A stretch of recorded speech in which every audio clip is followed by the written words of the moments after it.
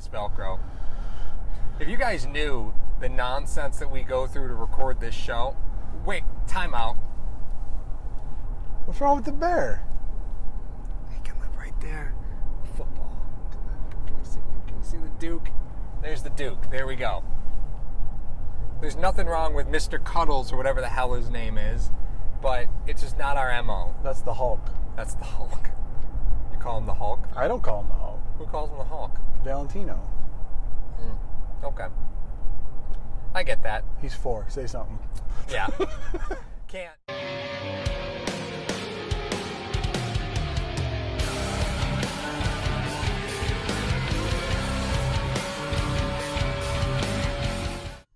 After you smash that subscribe button, go over to sportscaster.com where you will see us every Saturday morning at 8 a.m.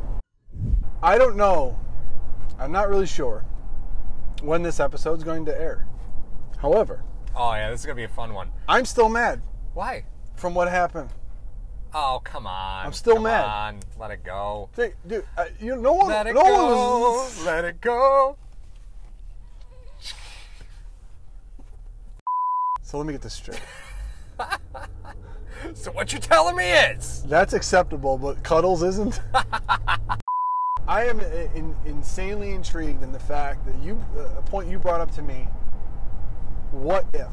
Yeah.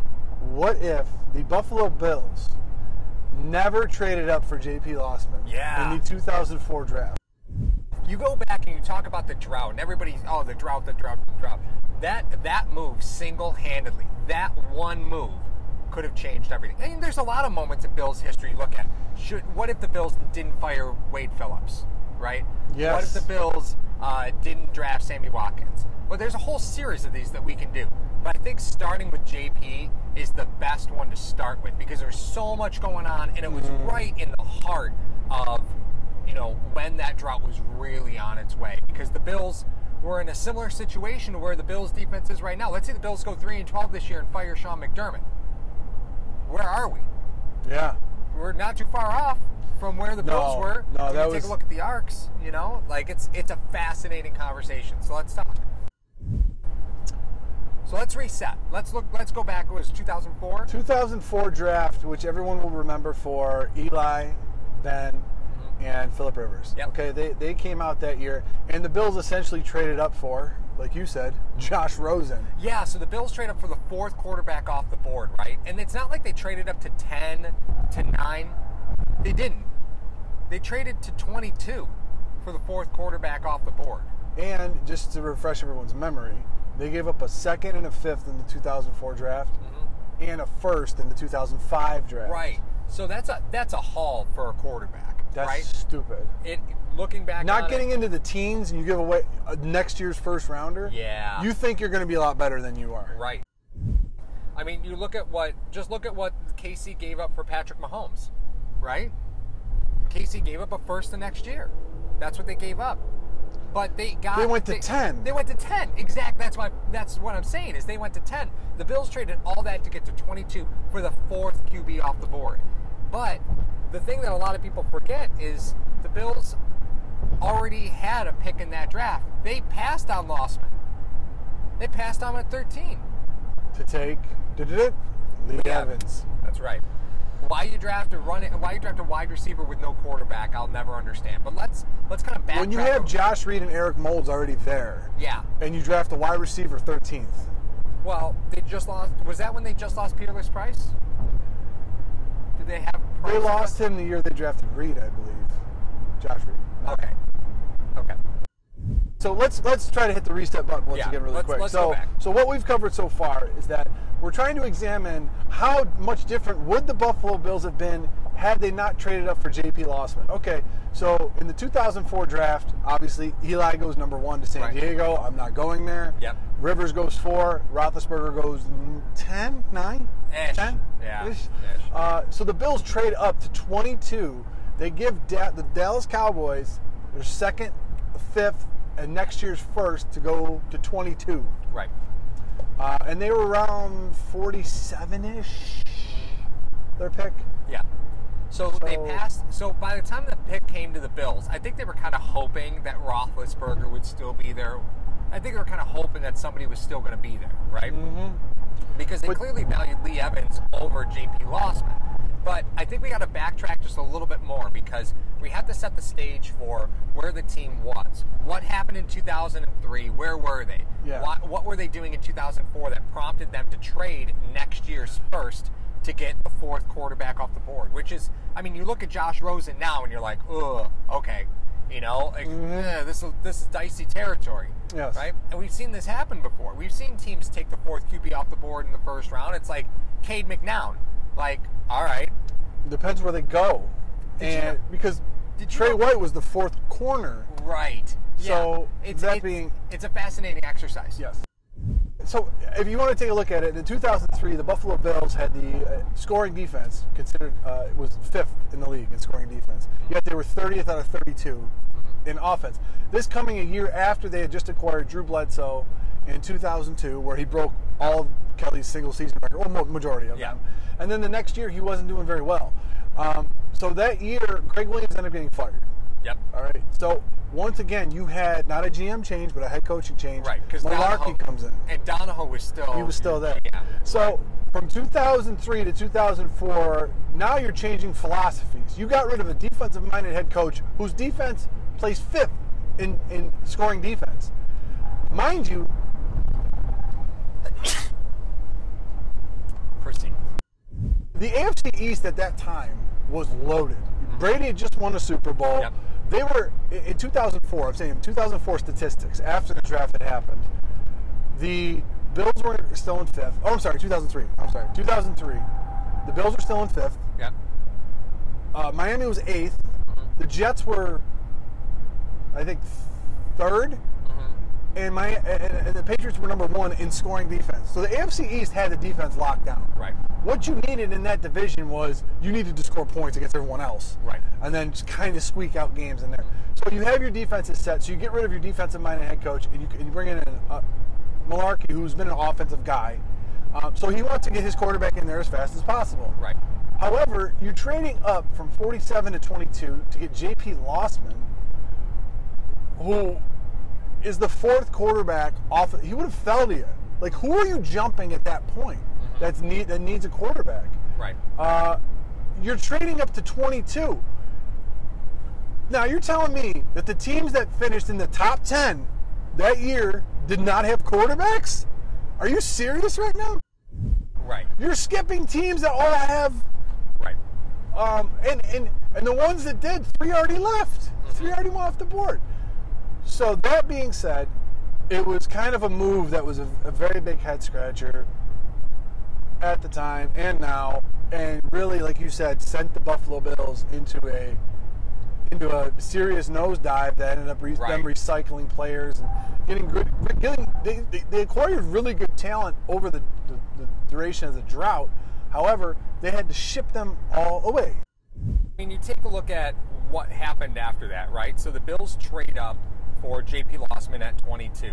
Seattle was right behind them. The Rams were right behind. Rams took Steven Jackson. Remember that monster? That guy was an animal. He was so frustrating in fantasy because he never scored touchdowns. Never scored touchdowns. Oh, he's got 22 carries for 90 yards and no touchdowns. Well, here's where it goes, right? The very next quarterback off the board doesn't happen until... Keep scrolling. Doesn't happen until... Oh, my God, I'm in the fourth round. Keep going. Luke McCown goes to the Browns in the fourth round, 106th pick. So were they worried that they were going to lose JP Losman to the Browns? Well, that's what kind of gets me. Yeah, that's what kind of gets me is that the Browns had already made their pick, and the Browns didn't have another pick. The Browns' next pick would have been... I mean, the Browns are perennially looking for a quarterback. The Browns' next pick would have been 59th. So that doesn't even make sense. They could have stayed and still been in front of the Browns. Yeah, so it's disappointing. Yeah. So what you take out of this is the Bills gave a second and a fifth, and the next year's first.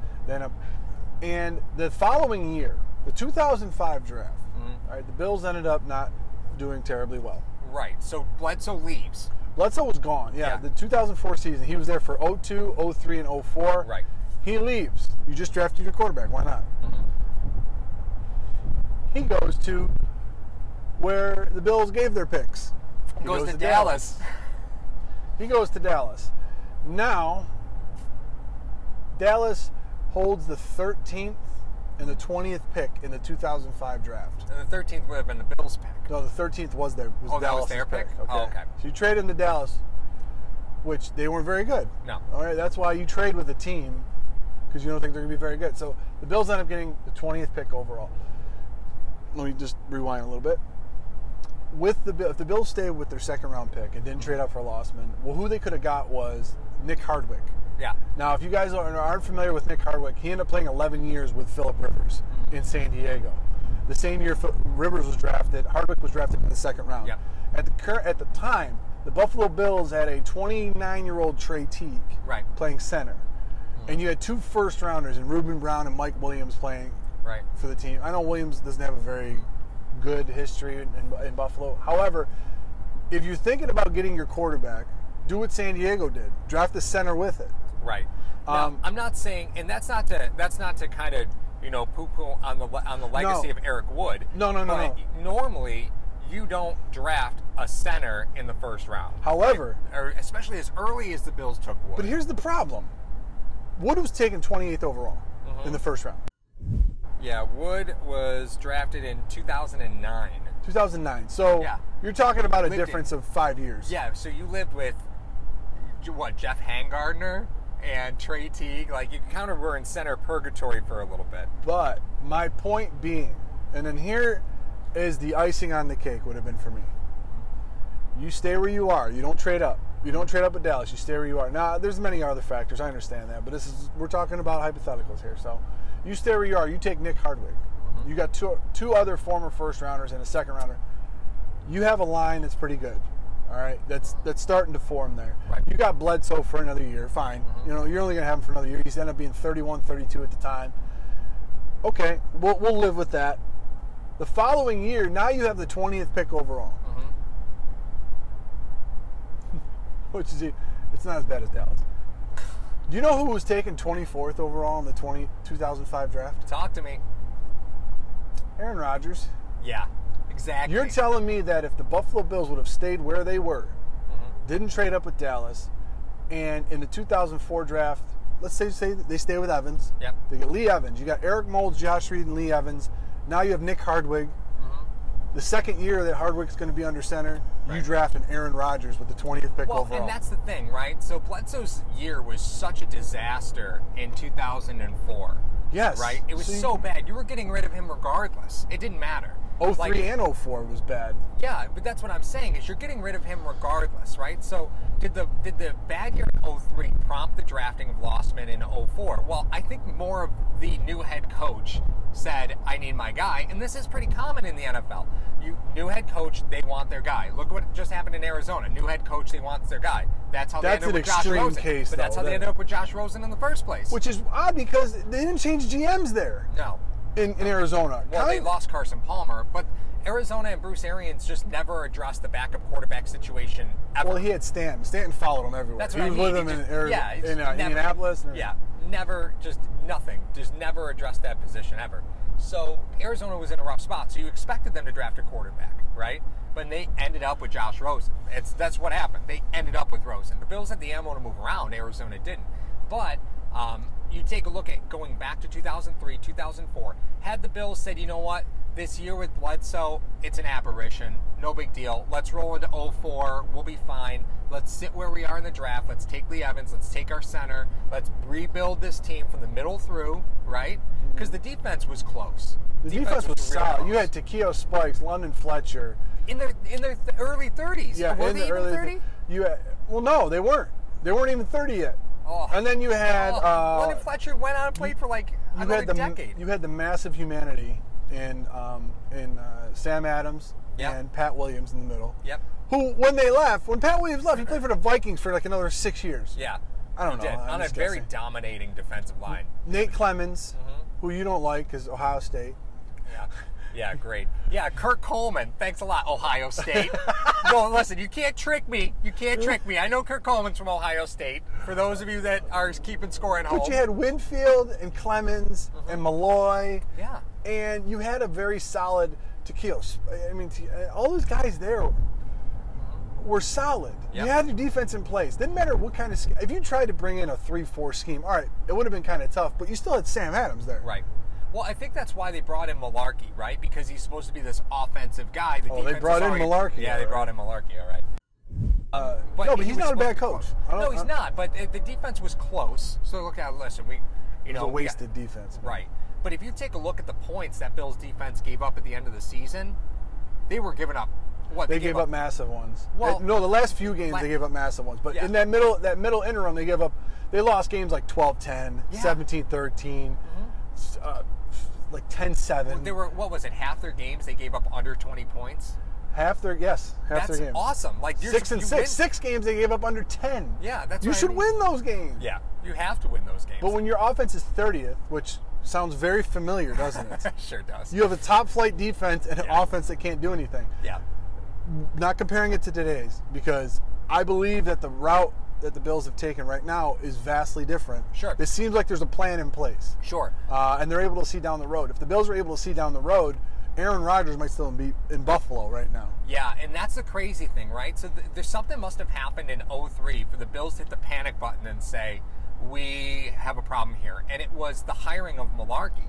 Had they kept Greg Williams for another season, right? Yes. Had they just stayed the course there, Aaron Rodgers very well could be a Buffalo Bill. And with weapons at the wide receiver with position. Nick Hardwick. And it changes the whole dynamic of Buffalo. Mm-hmm. And if he's here, because he's still playing. Yeah. All right. Now, we don't know how much it benefited him. I think he was ready to come out. Yeah. I think he was ready to play as soon as he came out of college. But you never know. I mean, maybe learning. He sat for a couple years. Yeah. But Favre isn't a teacher. Favre didn't even know what a nickel defense was. No, but the thing is, Favre doesn't like practice. No. He doesn't practice. So Rodgers was always taking snaps with the ones. Yeah. If Rodgers went to Indianapolis and played under Manning takes every single rep. Right. Because he has to. Could you imagine? Because Nick Hardwick has proven himself. He played with Rivers, so you don't know how that dynamic worked out. But he plays as center, starting center for 11 straight years. Yeah. With the same quarterback. He comes in here. He plays with Rodgers and Reed and however many draft picks happen after that. Yeah. Do you think Marshawn Lynch leaves? Marshawn just gets traded. I still don't. Or even drafted, because you got McGahee now at that point. Freddie's here. Imagine Rodgers with Freddie, and them two being as cerebral as they are. Oh, man. How that dynamic would have played out. You think about other wide receivers. Sammy Watkins then becomes a viable piece to trade up for, even if you're in that position. Right, because you have a QB. Because you have a quarterback. Yeah. All right. EJ Manuel never happens. Yep. Which is all right with me, because you look at the defensive talent that came out that year when Manuel was drafted. Yeah, that was a tough sell. That was a tough one. There's a lot of things that don't happen. Oh God. All right, I'll leave this for the comment section. Yeah. All right. That's a good one. So listen, what are some things, after watching this video, what are some things that you think either happen or don't happen if the Buffalo Bills do not trade up with JP Losman and they take Nick Hardwick with their second-round pick, and then the following year they draft Aaron Rodgers? Yeah. What do you think the fallout of that is? Now, I know we're going to have a broad spectrum. We have 5 Super Bowl rings. Rodgers and Brady in the same division for that long. Yeah. Rodgers battling Belichick that long. I want to know what your guys take on this. If the Buffalo Bills never traded up for JP Losman, how's the Buffalo Bills' future written?